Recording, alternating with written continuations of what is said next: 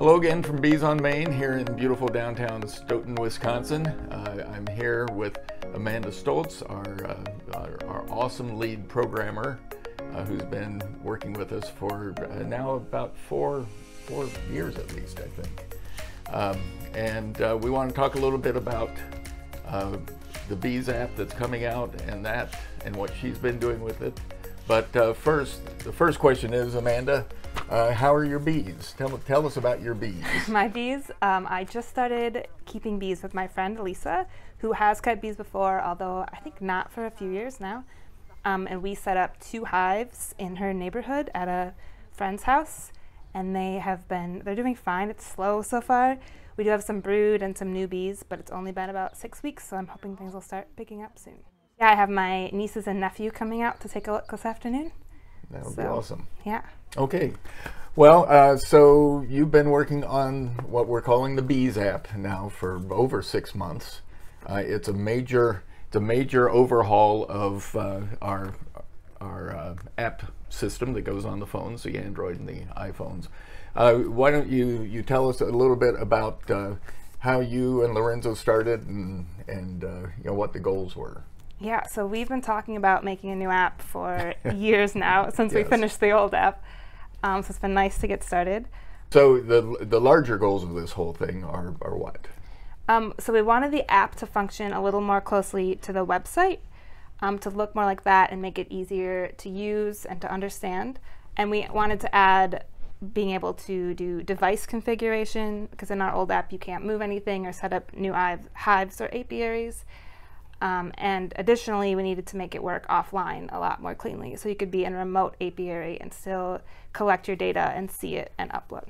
Yeah, we've gotten a lot of good feedback from the users over the years, and also people like Teo, who he's got 50 devices in his apiary, and Lorenzo has been working with a lot of people in Europe, and so we're trying to really take all that and make it simple, which is really hard. Yeah. Yes, and it's looking great, I'll say, so far. Thanks. Lorenzo and I started making just like larger picture wireframes, so just like mock-ups of what an app could be.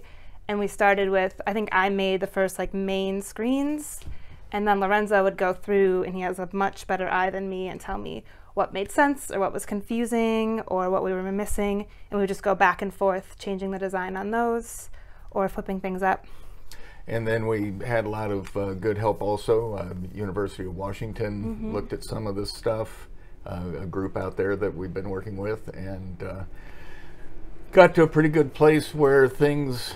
They could be more specific, like your buttons aren't big enough, or like why do you have this text when no one's going to read it, and things like that. So the wireless part has been really tough from the beginning. It seems like it's a lot better in this device, in this app.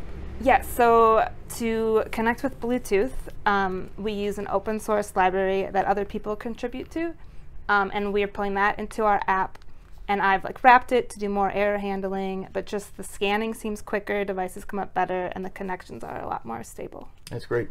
And then the other big part is, of course, the database and keeping all these different sets of data and from different people and different hubs and apps and all that correct. So you worked on that separately also? Yeah, so it's just making sure that we're saving things locally in our database and then transferring it up. So there were more pieces of that, like I'll save it locally and make an attempt to upload it to our database. But if I can't, it's there, and then the next time you open the app, it'll try, or if it gets a notification that you're online now when you weren't, it'll try and sync your data. Then the other cool thing is it's going to support the SubHub. Yeah, so we have our new SubHub device that's collecting the data itself in the apiary, but not uploading any of it.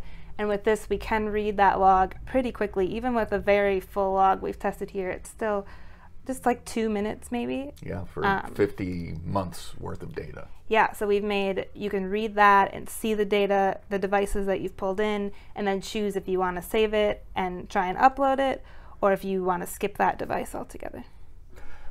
So now we're in the final testing. We've been using it on our team for the last month or so. and are now in alpha mode. Starting beta next week. Yeah. That's when we really start getting. So when I get nervous. Yeah, well, it's a tough thing, and we appreciate everybody's participation and patience. But do you have any particular goals? I don't know. I just like to hear the feedback because everyone uses it differently, and no one's used this app much at all. So it'll be interesting to see what we've hit the mark on and what we need to fix. Okay.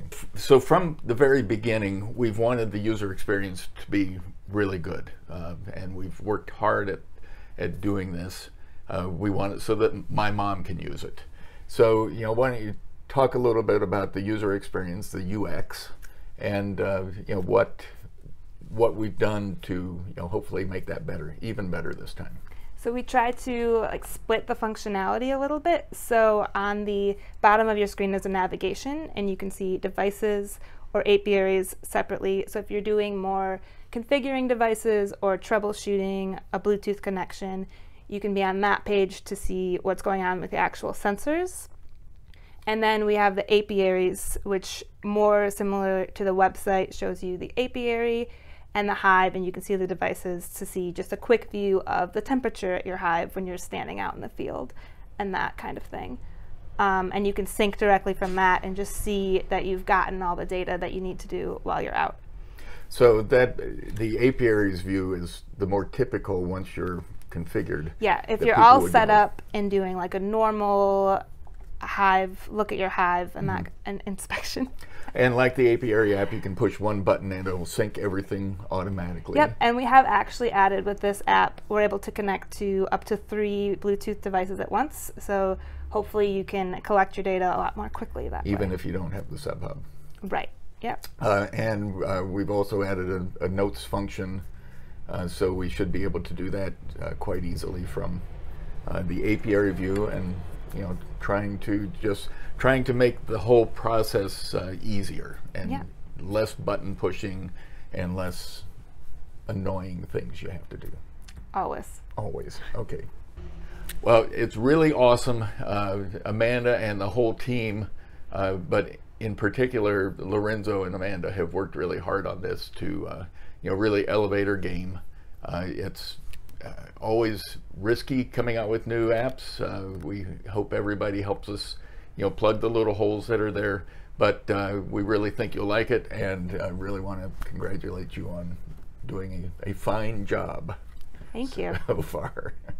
Yeah, I can't wait for everyone to try it and to hear some feedback. Okay, well, that's it for this week, and we'll do this again next week. I hope you tune in. We'll do some other hive-related broadcast, and until then, remember, every hive counts.